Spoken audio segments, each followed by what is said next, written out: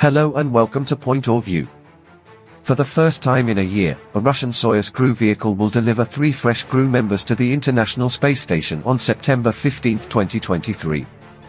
The Soyuz MS-24 mission lifted off today from Baikonur Cosmodrome, September 15, at 15:44 Universal Time Coordinated, atop a Soyuz 2.1 rocket, clocking the 11th flight of the Soyuz launch vehicle family for 2023. The spacecraft will be docking to ISS just over 3 hours later at 18:56 Universal Time Coordinated.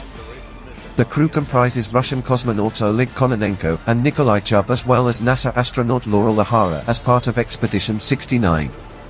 Cosmonaut Oleg Kononenko has flown for missions to the ISS and MS-24 is his 5th flight. Cosmonaut Nikolai Chub made his first flight into space. NASA's Loral O'Hara also made her maiden flight to space. The successful docking with the orbiting outpost will relieve the 3 members of Expedition 69, who stayed in orbit for a year due to a failure of the thermal control system aboard Soyuz MS-22 in December 2022. They were originally set to fly to the ISS aboard Soyuz MS-23 in February 2023, but an in-flight coolant leak aboard the docked Soyuz MS-22 back in December 2022 forced Roscosmos to make MS-23 fly to the station uncrewed. While the Soyuz rocket family has flown as many as 1,900 missions in its life since 1966, the Soyuz vehicle's current launch cadence, and Russia's overall launch cadence, is nowhere near what the Soviet program's cadence was during the Cold War. Because of Russia's invasion of Ukraine, the West imposed sanctions which forced customers like OneWeb to find other ways to launch their payloads. The European Space Agency has also stopped using the Soyuz rocket from French Guiana.